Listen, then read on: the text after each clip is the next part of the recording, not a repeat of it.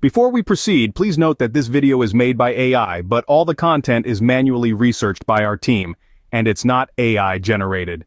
If you are using Aniwave to stream anime content online and have encountered the following 232011 error, then chances are that you may be seeing this as a result of a server error. This can also happen due to network or connectivity issues at times.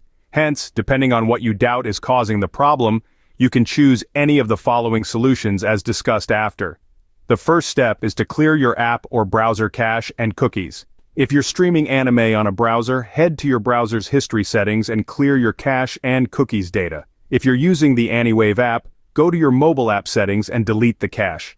Sometimes the browser you're using might not be compatible with Aniwave. That's why our second step is to try a different browser. An outdated driver can also cause the error, so it's a good idea to keep your browser updated. The third step involves your internet connection. The 232011 error might show up due to an unstable connection, a blocked IP address, or a slow internet connection. If you have access to a different network, try switching to it.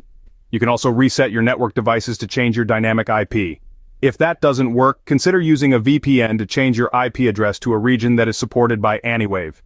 If you're suffering from a slow internet connection, consider upgrading your subscription plan for better speed and stability. So, let's recap: clear your cache and cookies, try a different browser or update your current one, switch to a different network or use a VPN, and consider upgrading your internet plan.